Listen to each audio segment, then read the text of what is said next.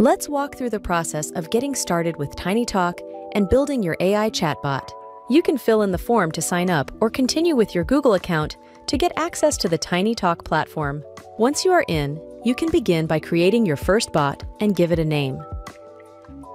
Here we see the details of your bot.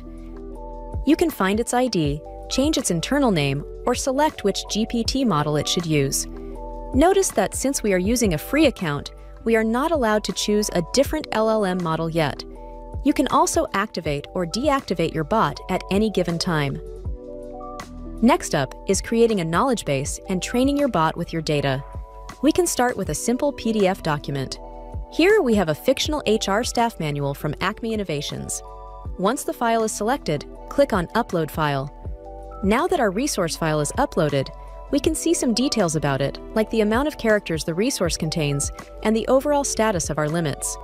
The uploaded files are by default private and only accessible by you. Let's go ahead and hit the Train button to start with training. Once it's finished, we can confirm this by the updated button status. Role prompts are used to set the mood and personality of your bot.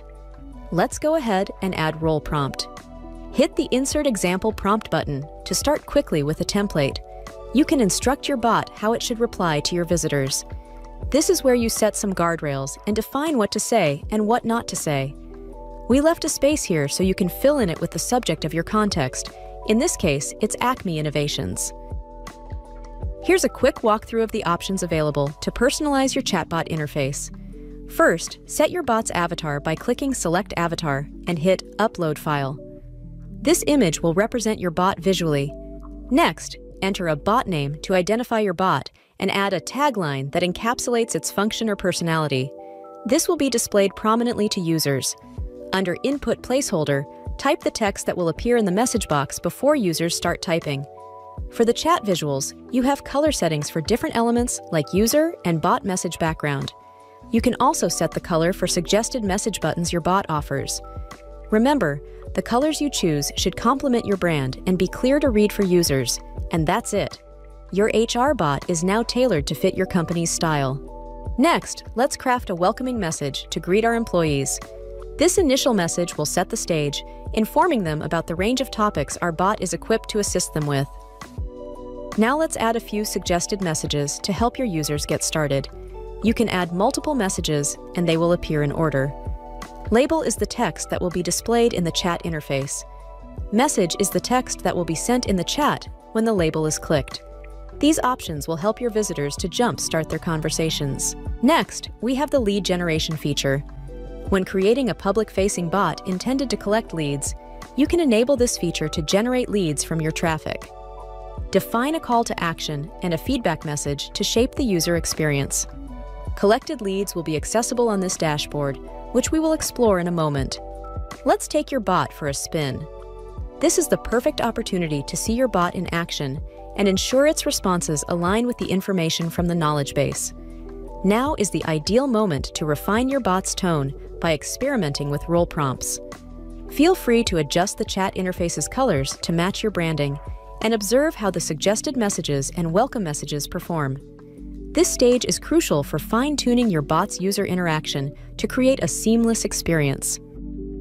Let's review the leads your bot has gathered. Within this table, you'll find each lead captured by the bot, complete with enriched attributes to facilitate segmentation. Exporting this data to a CSV file is straightforward for any further analysis or integration you might need. Each chatbot maintains its own distinct leads table, ensuring that data from different bots remains organized and separate for targeted follow-up actions. It's time to integrate our chatbot into our website.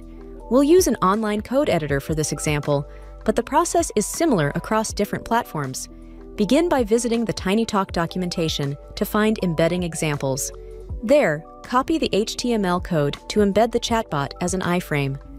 Next, return to your code editor, find the location you want your bot to be, and paste the copied snippet. Now, we need to personalize the code with our unique chatbot ID. To find this, go back to the TinyTalk dashboard, copy your bot's ID, and then update the iframe code with this ID. With the iframe embedded, our chatbot is ready for action, offering a streamlined experience, ideal for single-page layouts that demand more screen real estate. Take your time to talk with it and verify everything works as expected. Let's continue by embedding TinyTalk as a chat widget.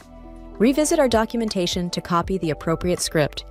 Paste this into your code editor, replacing the placeholder with your actual chatbot ID. And there you have it. Our chatbot is now embedded as a chat widget on your page. Click to open the widget and start interacting with your bot right away.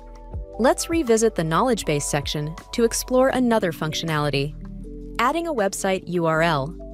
You have the option to input a single URL or to crawl an entire website, selecting specific pages that will serve to inform your chatbot.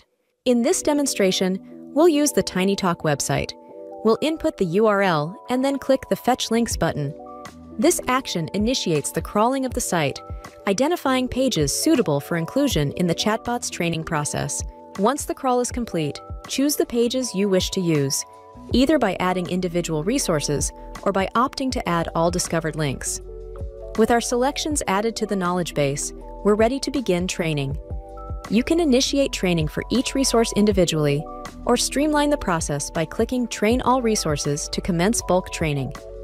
Keep in mind, the more content you include, the longer the training period may be. However, the chatbot remains interactive during this time, drawing on the data already processed. Now it's time to engage with our chatbot. Ask away, and it will provide responses based on the rich repository of information we've compiled in our knowledge base.